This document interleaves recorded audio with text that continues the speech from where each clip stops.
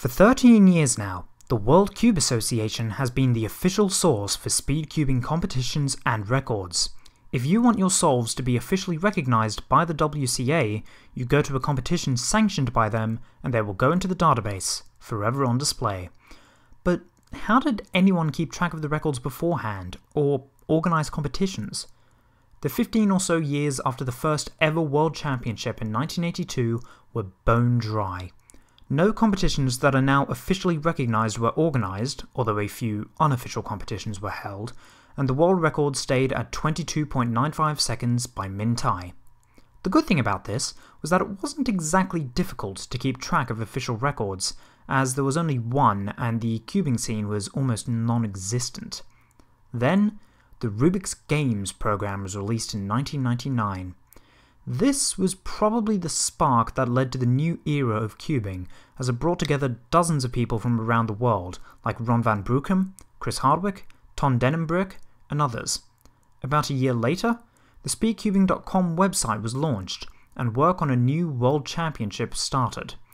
Although originally intended to be held in 2001 in New York, it was delayed until 2003 in Toronto due to being unable to find a venue that would be suitable for the event.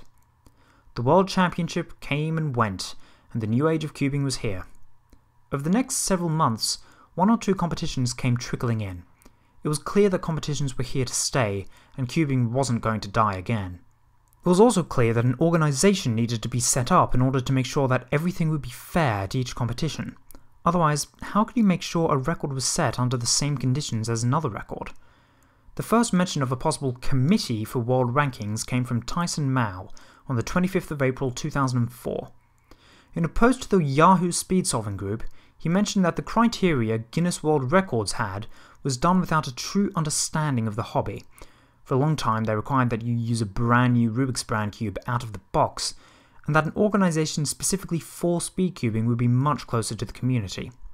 A lot of people liked the idea, and brainstorming began for the World Speedcubing Union. Ron van Brughem, Chris Hardwick, and Tyson Mao quickly came to the forefront as the minds behind this. On July 4th, 2004, 1 week before the first US Nationals competition, the rules were released. This is the earliest document known that has WCA regulations, and its age shows. In order to become a member of the WCA, you would have to pay exorbitant membership dues of a whole $5 a year.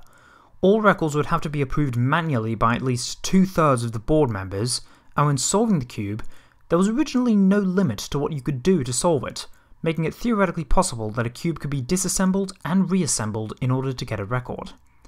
Over time, these issues were brought to light and gradually fixed. By the 2005 World Championship in Florida, the regulations had become quite similar to today's, and the WCA had a logo, still used to this day. By this time, more and more competitions were happening around the world, and the WCA was growing to meet the demand.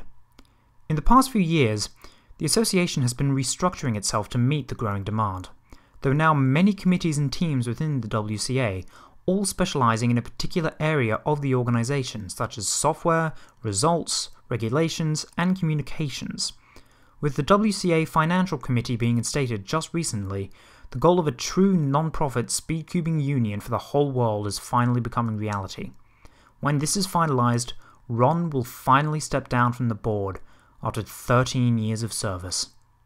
It's easy to look at the WCA and think that creating it can't have been difficult. After all, it's just an organisation for speedcubing, it doesn't look that hard. However, the amount of effort required to maintain such a large organisation is immense. Creating the WCA was a process that took years and many people to make it the organisation that it is today.